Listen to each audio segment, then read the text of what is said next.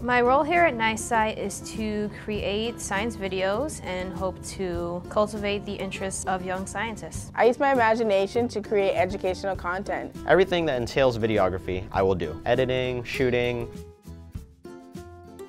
You get to be around so many people that also share the similar interest in science and so many people that are talented in their own ways. Getting to collaborate with such creative and unique minds and, I don't know, just having a whole fun time while doing it and learning about science. It's interesting to see how we all get along so well, and the transition period between training and not knowing each other to basically spending the next few months together. Everyone here is like-minded in one way or another, and we're all here to get the job done.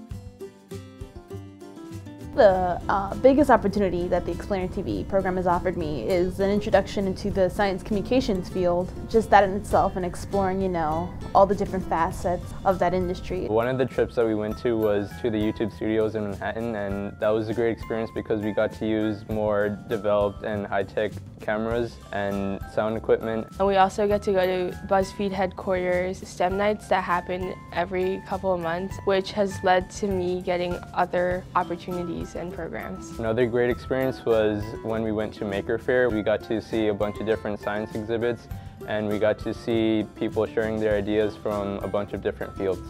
You can like talk to other people and have like these bigger advantages of having opportunities elsewhere. I'm now a freelance video editor for a company outside of NYSCI.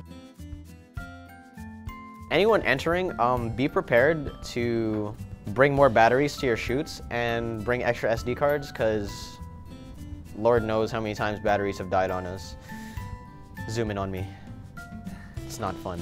Don't hold yourself back to a challenge, especially when making videos, because you really get to connect with a lot of the people here. Everyone's basically family by the time the program ends. And you're able to learn a lot of things through the videos you make, and you're able to learn a lot from your experiences here. So definitely take advantage of all of them. After being on Explainer TV, I'm going to continue to work on my school's news show, and hopefully when I go to college then I'll be able to study more about filmmaking. I would encourage people to join Explainer TV because it's an opportunity to learn new things. You're giving the resources to actually just go out there and shoot whatever you find interesting, but also educate others. So I would recommend this job to people who are actually eager to learn new things and actually have fun.